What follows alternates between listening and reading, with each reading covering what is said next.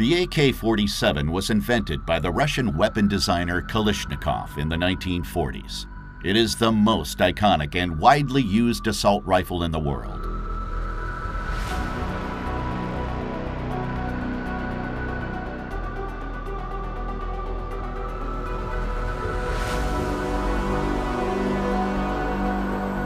The shooter aims with the help of rear and front sight.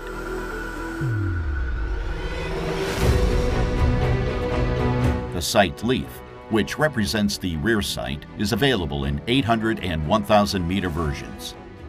The maximum effective range is between 300 and 400 meters. The standard magazine has 30 rounds and is curved. The magazine can be removed via the magazine catch.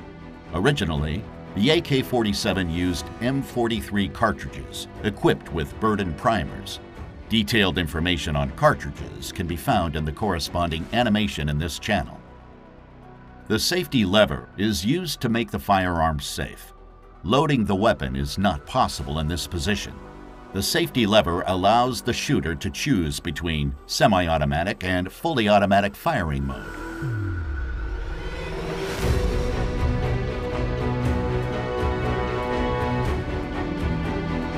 In the middle position, the safety lever locks the disconnector.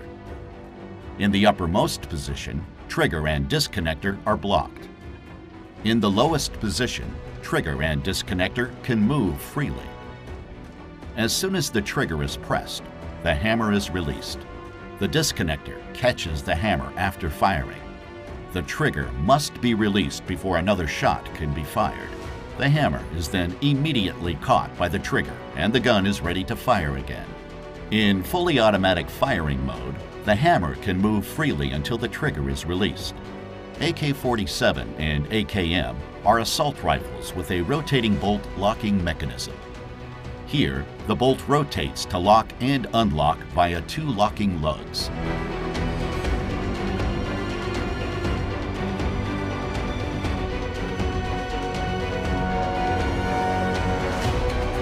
The firing pin can slide back and forth within the bolt. The retaining pin prevents the firing pin from sliding too far backwards. The front trunnion connects the barrel and the receiver. It has recesses for the bolt's locking lugs. The contact points are marked in red.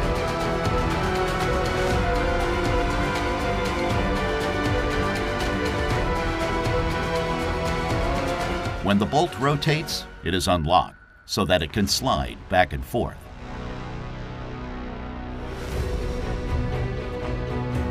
The bolt is rotated through the cam guide machined into the underside of the bolt carrier, marked red here.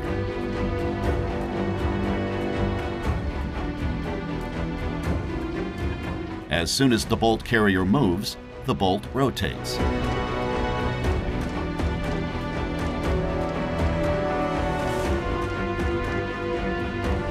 Let's take a look at what happens when the trigger is pressed.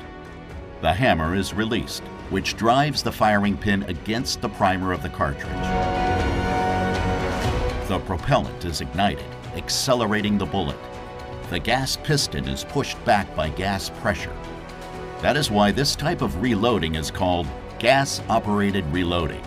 Let's have another look at it. The gas piston is connected to the bolt carrier, so the bolt carrier is pushed back, unlocking the bolt and moving it backwards.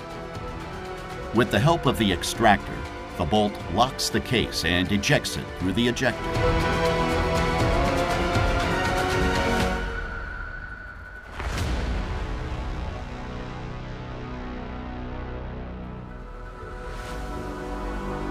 The hammer has been pushed down by the bolt carrier and is then caught by the disconnector.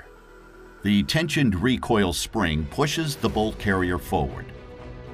This causes the bolt to feed a new cartridge into the chamber.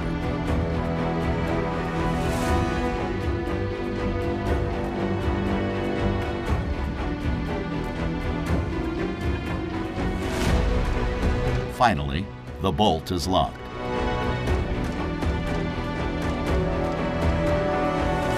As soon as the trigger is released, the rifle is ready to fire again.